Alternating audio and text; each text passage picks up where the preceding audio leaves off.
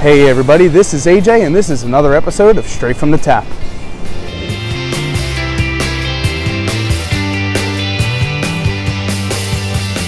Ah, the Jersey Shore, the ocean, the sand, a beer in my hand. Well, you know what?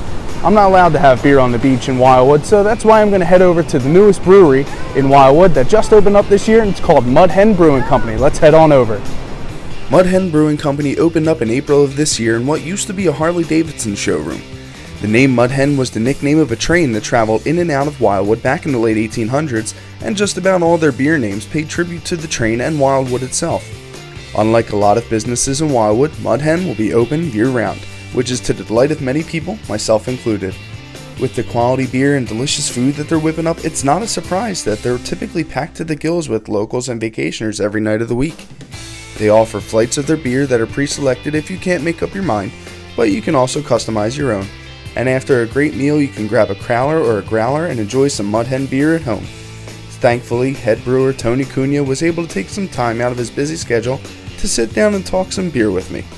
Alright, so I'm here at Mudhen Brewing Company here in Wildwood, New Jersey, and I'm sitting down with head brewer Tony Cunha, and we're just going to ask a couple of questions about the place. We're going to try out some of their awesome beers. So Tony, thank you so much for sitting down with me. Absolutely. So I just have a couple of questions. So when did you guys open up here? So we opened April 13th officially. Okay, cool. Now, are you guys open all year round, or are you just kind of like a seasonal restaurant? We are open all year long, yeah. Perfect, awesome. Now, a lot of people have always asked about breweries. Now, are you guys pet friendly? We are actually. We have an outside beer garden-esque area that is pet friendly, and we encourage it. Sure. Awesome. Now, and last question before we get to the beer is, how often do you guys have live music? Because that patio atmosphere out there always looks so much fun. Yeah, we have it daily. And on the weekends there's a DJ down on the main floor. Today, actually, on a Monday, we have reggae outside tonight. Ah, nice. Yeah. Jamming, man. Yeah, all right, yeah. Sweet. So let's get to this beer. What do we got here? So this is our flagship flight. Okay. We have, because of the busy summer months, we decided as a staff to provide recommended flights. Okay. So the flagship being one of them, a hoppy flight being the other, and then the brewer's choice. Cool. Okay. You can always mix and match and do whatever you want. If there's beer here, we want you to drink it and try it. So cool. This is just a recommendation on the bottom of the menu. Okay. So this is our highest selling beer is our Mud Light Pilsner. Okay. And then we have our Holly Beach Wheat. Wildwood first was called Holly Beach. Oh, cool. So that's why we didn't know that. Holly Beach Wheat. Yeah. There's a lot of history involved in the branding of Mudhen, it being the rail line that came down to Wildwood in 1883. Okay. And so we tied that into some of the beer names. Oh, cool. We have our Deep Track Stout. Okay. And then we have our 1883 IPA. Awesome. Cool.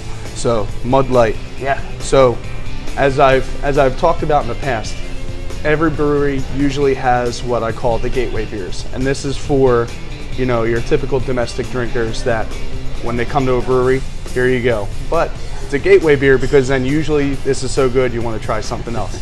So Mud Light, let's give it a try. Yeah, right down the middle, nice hoppy. Not that hoppy rather, but nice, clean, crisp, easy drinking definitely. Yeah, we use Liberty hops from the North American Northwest. Okay. It's a holotar derivative. It's, we try to keep it clean and fresh and something you can enjoy. And when people ask me if I have a session beer, I say absolutely. It's the Pilsner. Especially when you're, sitting on the pool deck of your Wildwood hotel. Yeah. Perfect. Now, Holly Beach. This is a wheat beer. Okay. This is our wheat beer. Belgian Ardennes yeast. It also has citrus, orange, lemon, and just some ginger as well. Okay.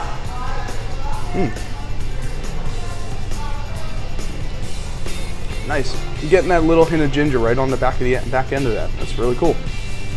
And a little bit of spice and banana notes from the Belgian yeast as well. Okay. So, it seems like there's a lot going on, but it's mostly all of it is subtle. Yeah, it's all subtle, and it's again like the Mud Light. It's super easy drinking. Another great pool beer. And just like I said in the opening, you're not allowed to drink on the beach in Wildwood. It's nice. Ah, my favorite, the dark beers. Yeah. So what was this called? The Deep Tracks. This is Deep Tracks Stout. Nice. Now the name, it gets tied in with the train tracks, the Deep Tracks. The Mudhead line itself used to get caught in the marsh at high tide. Okay. And the indigenous bird out there was the mudhen, and then so that rail line was actually, that's what it was named. Oh, cool. Those who were traveling on it, like, oh, you got stuck on the mudhen line. Nice. So we named Deep Tracks Stout, okay. indicative of that. But also Deep Tracks are kind of, when you think musically, it's those tracks in an album that aren't the most popular. That's initially what I had thought about.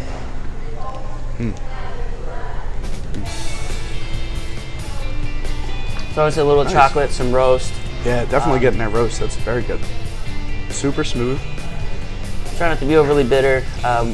We have nitro online as well. That was going to be my next question, if you have nitro. Yeah, so what I like to do is I'll take it off of fermentation. We have a device called a cellar stream that allows me to take the beer from fermentation, put it in an uncarbonated or an unpressurized keg. Okay. Flat beer that gets pushed through the line, injected with nitrogen. So what I can do with some of the brands like the dark beers that we rotate, put that on nitro either before I even tap it, or running parallel. And then it allows to give a new brand in a sense, but also use the same batch of beer. And so we call it primary cut, which means it's the first cut of that batch. Okay. It's the first chance to try it. Nice. Yeah. You learn something new every day. And this brewery stuff, man, every time I think about, one day further down the line opening up a brewery, I learn all this new stuff and I forget about it. Stouts, can't go wrong with that, man.